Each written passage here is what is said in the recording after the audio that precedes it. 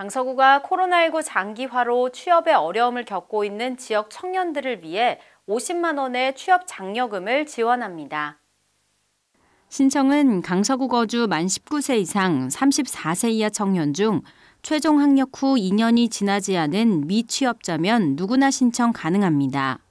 신청 기간은 6월 11일까지며 서울 청년포털 가입 후 지원 가능 여부 자가 체크, 거주지 확인, 정보 기입, 서류 제출 등 간단한 절차를 거치면 신청이 완료됩니다. 취업 장려금이 미취업 청년들에게 미래를 준비하기 위한 도움이 되길 바랍니다. 앞으로도 청년들이 마음껏 꿈을 펼칠 수 있도록 실질적인 지원책을 강구해 나가겠습니다. 강서구는 오는 6월 적격 심사를 거쳐 최종 선정된 대상자에게는 강서사랑 모바일 상품권 50만 원을 6월 말부터 순차적으로 지급할 예정입니다. 이번 취업 장려금에 대한 자세한 사항은 강서구청 일자리정책과로 문의하면 됩니다.